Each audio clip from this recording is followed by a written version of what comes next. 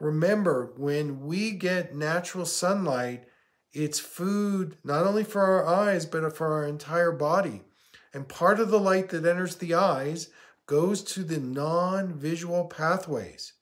This means that it activates and stimulates our endocrine system, our pineal gland, our pituitary, our hypothalamus. Also, the color therapy bathes the blood vessels in the eyes, and about every 40 minutes, those blood vessels are transporting the light throughout the entire body. So you become a light body again. We are light bodies. And when we start developing disease, we start seeing it in the energy fields, first of all, and then it goes into the physical body. So we need the natural sunlight every day. It balances our circadian rhythm. It helps our mood. Very positive to get natural sunlight without any protection. Again, you can use a hat. You don't have to look directly in the sun. Even if there's a cloudy day, you still get the benefits of the sunlight.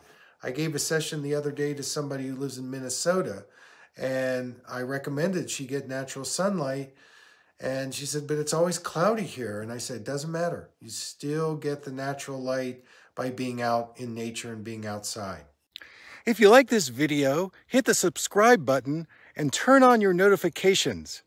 Please send your comments to me. I'd love to hear from you.